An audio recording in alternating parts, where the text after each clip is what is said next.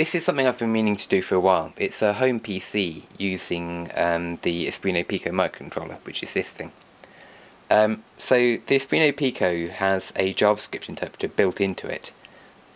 It's got a REPL, a command line interface as well, and it's got kind of a graphics library. It'll do VGA out, composite out, and a whole bunch of other things. And it's kind of most of the way towards being like a fully fledged standalone computer anyway.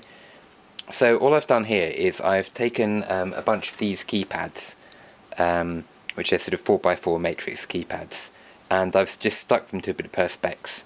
On the back I've taken them to ribbon cable, which I've then poked into some breadboard next to a Espruino Pico.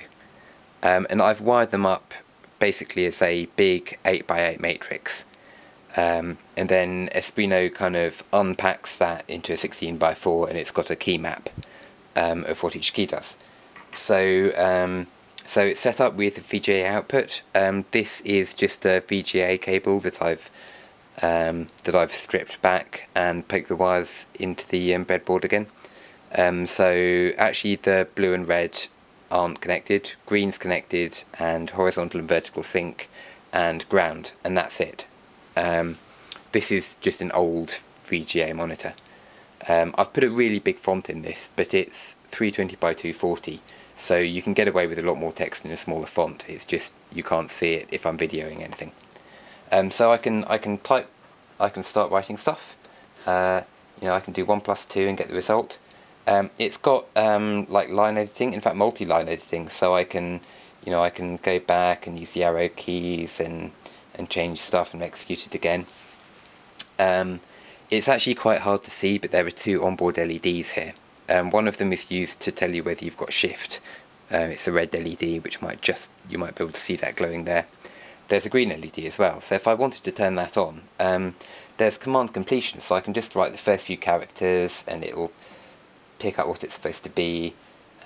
Digital write, LED2, 1.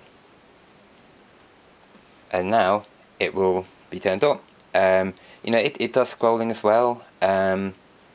You can write functions, and this console is done using Espruino's standard graphics library, so you can actually mess with it if you want. So if I typed in g.fillrect,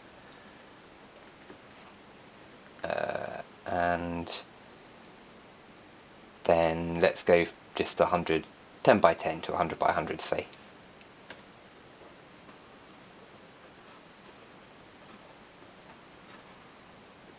And there you go, it's filled the thing. Now, it is right near the edge because the VGA isn't aligned properly with the screen, so it's all off center a bit. Yeah, you can do all kinds of things with it, and obviously that will then just scroll off the screen. It's a proper little home PC that you program in JavaScript. In terms of assembly, there was a very small amount of soldering needed because I had to take these pins from here and bring them out onto the breadboard, so I had enough pins free. Otherwise, yeah, it took a few hours last night to assemble. Took basically an hour this morning to write all the labels and all the keys and figure out where they went. But apart from that, it costs about £30 in components. These are about £1 each. Breadboard is about £1.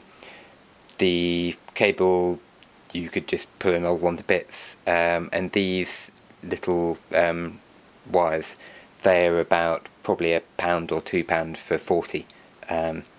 So yeah, it's basically everything you need. Really nice, easy, fun project. I'm writing it all up. I'll stick it all online on the Espruino site, and I'll put the details in the description. Thanks for watching.